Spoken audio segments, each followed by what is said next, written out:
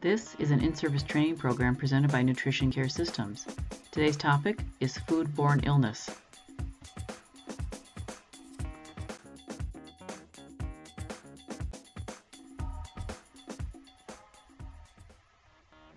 Today's learning objectives are number 1, explain who is at risk for developing foodborne illness.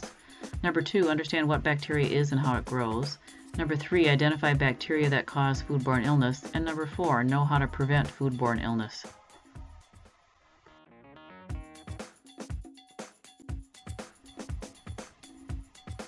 Let's talk about the definition of foodborne illness.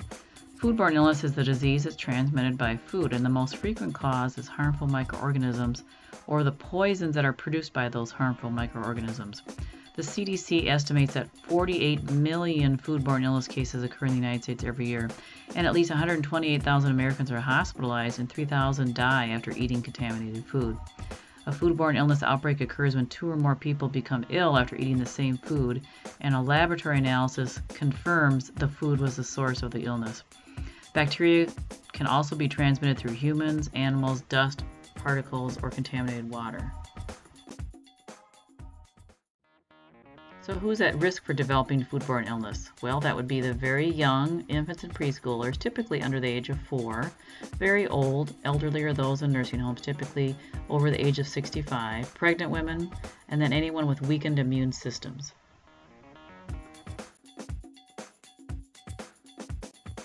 So what are bacteria and how do they grow? They are invisible, single-celled organisms or microorganisms that take nourishment, produce waste, and multiply. It takes about 100,000 bacteria to cover the head of a pin.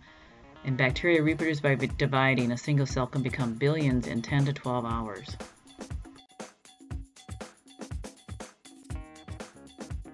What are bacteria and how do they grow? Bacteria are the greatest threat to food safety. Bacteria cause the most cases of foodborne illness. To survive, bacteria need food, slightly acidic conditions, temperature, time, oxygen, and moisture. Bacteria can live with, which is aerobic, or without anaerobic oxygen.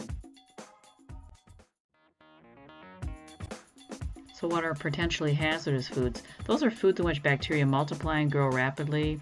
Potentially hazardous foods contain the nutrients, conditions, and moisture that bacteria love for growing. Examples would include meat, poultry, eggs, fish, seafood, milk, raw seed sprouts, melons, anything like that.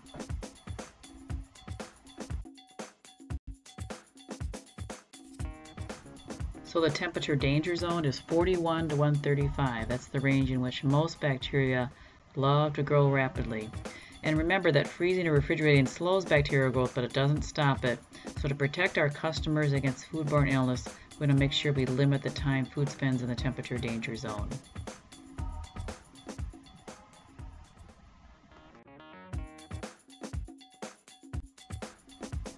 Talk a little bit about E. coli. Its formal name is E. coli 0157:H7. Many people infected with E. coli develop severe diarrhea and painful abdominal cramps. Most cases are from undercooked ground beef. So we want to make sure we cook our ground beef to 155 degrees to destroy the bacteria. So we'll talk a little bit about salmonella. There's over 1 million cases of salmonella each year, and it's often related to poultry and poultry products. Bacteria are killed when the food is thoroughly cooked, for example, to 165 degrees.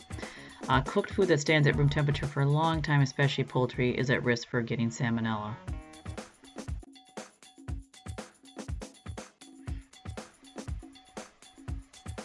Also make sure you use eggs with clean, intact shells. Another cause for salmonella is poor personal hygiene or cross-contamination. So again, make sure you have proper personal hygiene and avoid any kind of cross-contamination. Make sure your hands are washed thoroughly after using the bathroom and before handling food, and don't allow an infected person to handle food or work in the kitchen.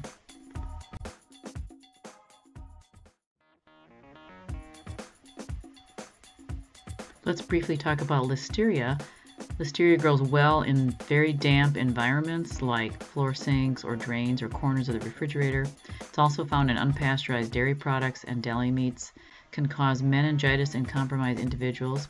And listeria can grow at refrigerated temperatures, so we want to make sure we follow the use by and sell by dates on specific processed foods.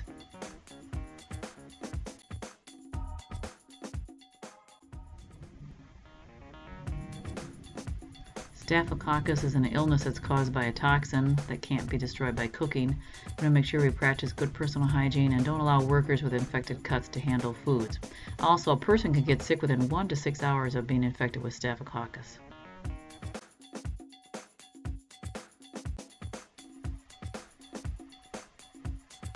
Botulism can grow in an anaerobic environment, one with no oxygen, and the symptoms of botulism can be very serious: double vision, vertigo, and difficulty speaking. You want to make sure you dispose of canned foods that are leaking, bulging, dented, or damaged, like this can you see in the slide, and also be aware that botulism can cause death.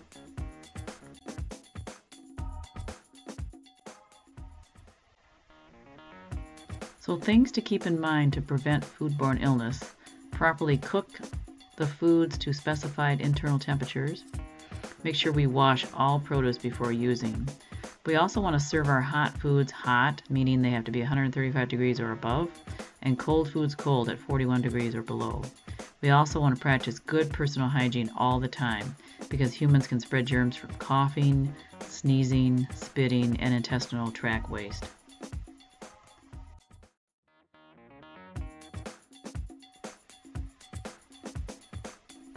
We also want to prevent foodborne illness by avoiding cross-contamination, limit the time food spends in the temperature danger zone, exclude workers with diarrhea, fever, or vomiting, wash hands frequently, and clean and sanitize work areas throughout the day.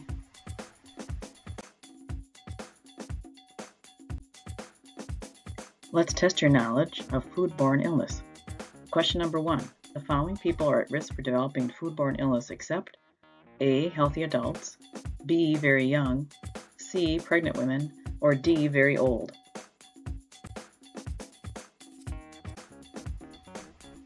The answer to question number 1, the following people are at risk for developing foodborne illness except, and that would be A. Healthy adults.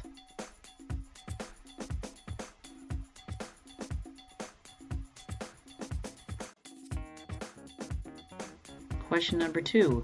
To survive, bacteria need which of the following? A. Moisture, B. Temperature, C. Time, or D. All of the above.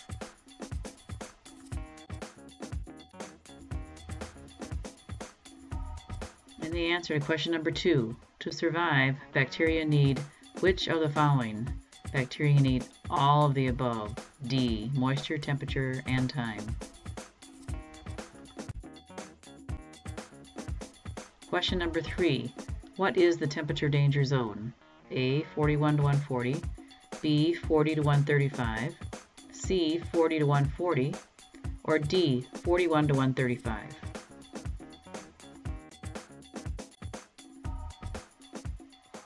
The answer to question number 3, what is the temperature danger zone? The answer is D. 41 to 135.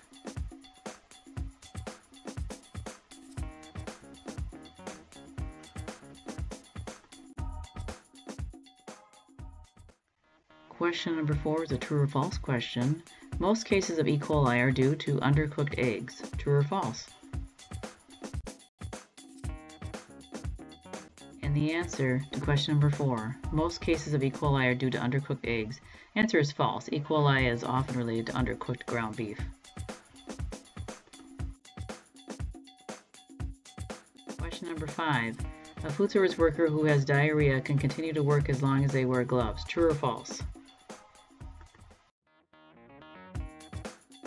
The answer to question number 5. A food service worker who has diarrhea can continue to work as long as they wear gloves. Of course, the answer is false. If someone has diarrhea, they need to go home. Thank you for your participation in today's program. Our goal is for you to use this information in your daily work. We hope you are well served today and every day.